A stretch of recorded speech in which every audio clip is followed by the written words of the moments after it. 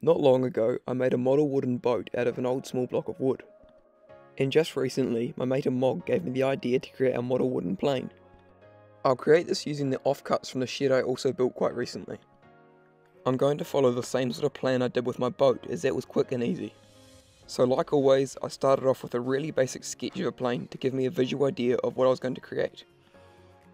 I wanted to make a basic old warplane with one of those double wing things and a square nose. So I traced an outline onto a block and cut it out with my scroll saw, but you could probably use a coping saw or even a normal hand saw to cut this out if you had to.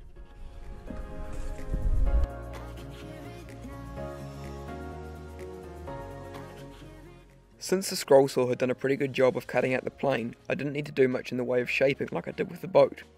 All I had to do now was to get a sharp chisel and shave very thin slices off the corners to round them over.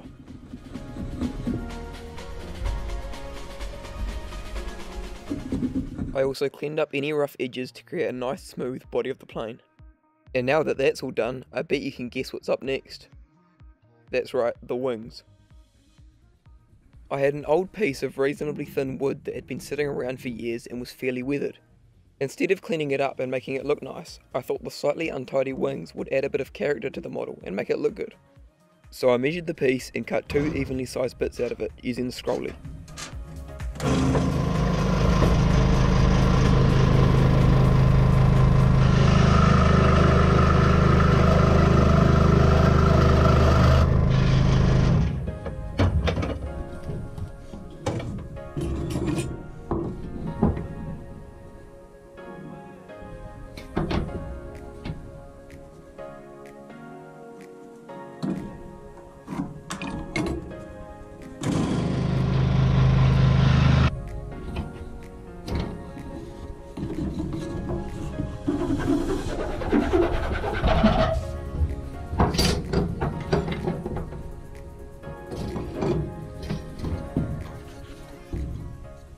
In order to make the wings look right, I had to move them closer together, and the only way to do this was to cut a notch into the base of the plane and insert the bottom wing through there.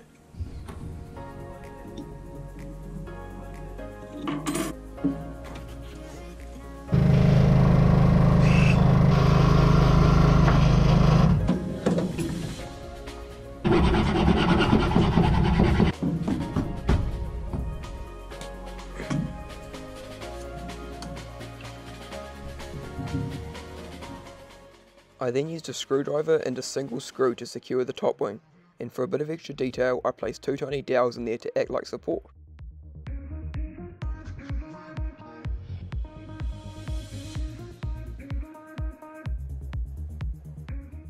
I gave the whole piece a little bit of a sanding to clean up any parts that might have been damaged in the process.